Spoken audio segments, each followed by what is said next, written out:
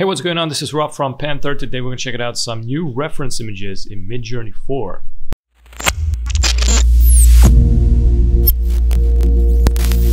I also collected a number of MidJourney tutorials with advanced prompts like these ones in the examples. You can find them on my YouTube members only channel, where you can click the join button and select secret content to unlock all the premium videos. First, I'm going to show you how it works with the prompts and some of the reference images, and then I'm going to show you how to upload your image as well.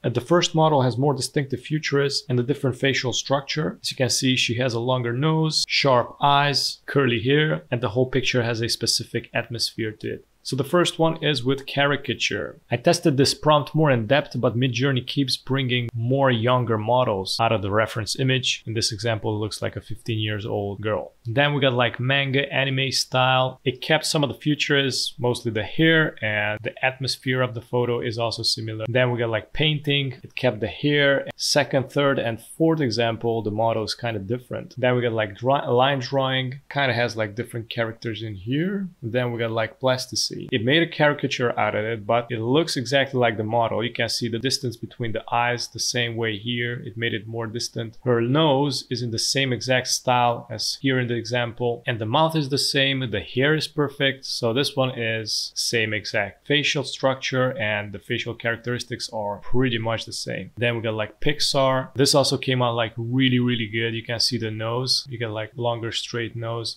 That is the same exact example. You got like big distinctive eyes, the distance in between the eyes. The hair also is the same. Now I'm going to show you how you can upload and customize your images. All you need to do is click on this little plus, click on upload file, select the model, and type in enter. It's going to upload the image. Click on it, right click, copy link, type in /imagine space Control-V space, and here you can add the prompts. I can type in cyberpunk.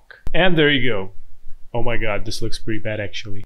Now we got also this guy. I wanted to see how it's gonna look. We get the caricature. I don't know what is going on here. It tried to add long hair. I don't know why. It made him really young with puppy eyes. I think the AI got confused because in the example the model has like rim lights and it's basically reflecting in his eyes. So probably that's why the AI is making these really shiny eyes also. Then we got manga anime, again with long hair. Then we got like painting. AI tries to make him like kind of girly. Then we got like line drawing, same thing. I don't know what is going on.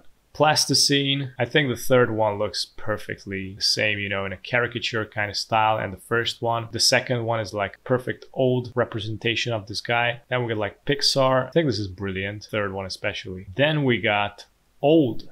I also added comic book style, which makes it with long hair again. And not but least, we have this guy. Again, it made like a young 15-year-old kid. Here in this example, it tried to change the sunglasses, but also the glasses are kind of melting. So the AI usually it makes the glasses like kind of melty looking. Can't get it perfect. We got the anime style. Again, different glasses. Then we got painting. We got like line drawing. Pretty good.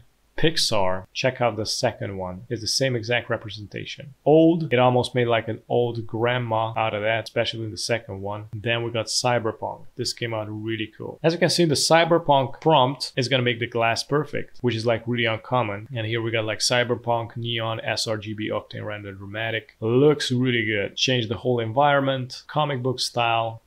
So the final conclusion is sometimes it works, sometimes it don't. You need to test it out, switch up the prompts, switch up the models, yeah, see what's gonna happen. And make sure to have a really good quality photo. It's not 100% that you're gonna get like really good results, so you also probably gonna need to test like multiple images. Mainly this was it. Thanks for watching, and if you're new on the channel, don't forget to subscribe and hit the notification bell so you get notified with daily updates, and also check out the rest of the videos at the end. Have a good one. Bye-bye.